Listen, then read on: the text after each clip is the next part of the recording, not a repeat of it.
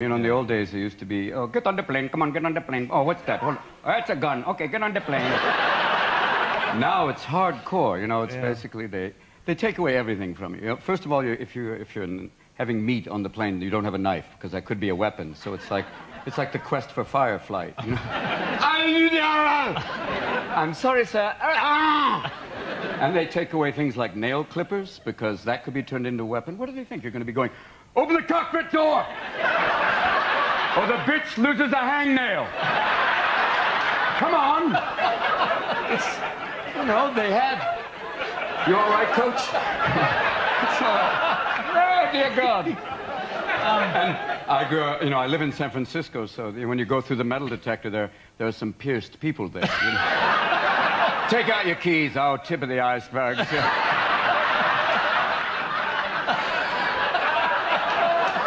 You know, it's a bizarre thing. You know? When you see a girl with a pierced tongue, I asked this girl, I said, why did you pierce your tongue? And she said, it increases the sexual stimulation.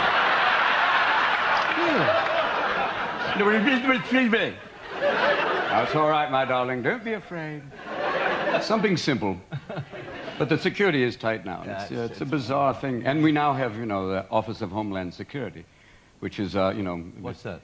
Well, it's basically in America, it's to watch over and warn us when things bad are going to happen. Because every so often, Rumsfeld comes out and goes, I don't know where, I don't know when, but something awful is going to happen. That's all for today, no further questions. It's like, what is it, the Central Intuitive Agency? I'm getting a feeling of a man wearing a shoe that hisses. And well, all they've learned so far is what the FBI can share with us is beware of people who take flight school and are interested in takeoff and landing. Number one. Number two, anyone who gets on a plane with a shoe that goes, warning, warning, you over there. And now people are wide awake on it used to be on the, you know, the red-eye flight. They would get on the plane, take whatever medication they could, and wake up in Russia going, this isn't Cleveland. And now they basically, everyone's wide awake looking for anyone ordering hummus. You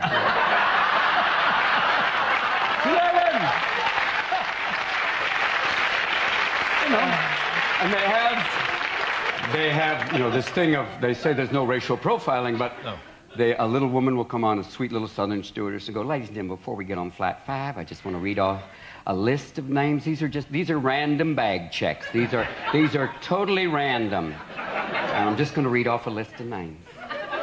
Hassan bin Seen. Hassan bin Laden. Judy Smith. 14 Arabs and a blonde, and every black man and every Hispanic man in the room is going, thank you, God. We're off the list now, sweet Lord Almighty. Gone away now.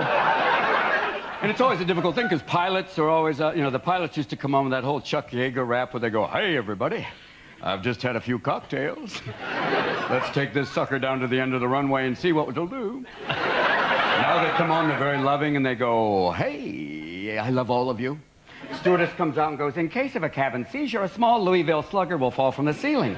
Grab with both hands, aim for the assailant's head, knees, and groin, and keep hitting. Well, basically, it's home defense, just like you had during World War II. Well, you mean Dad's Army? Yes, Dad's Army. Old men with a colostomy bag and a pitchfork.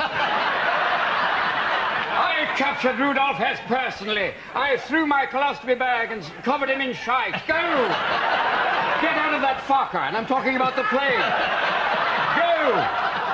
Step away. Oh, God. Is it true? What?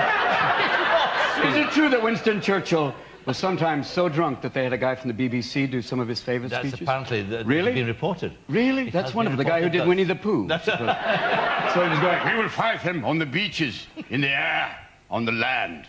Eeyore and Tigger.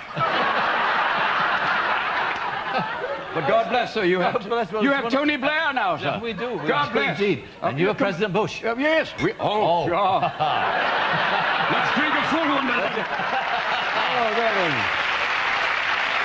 A mighty man.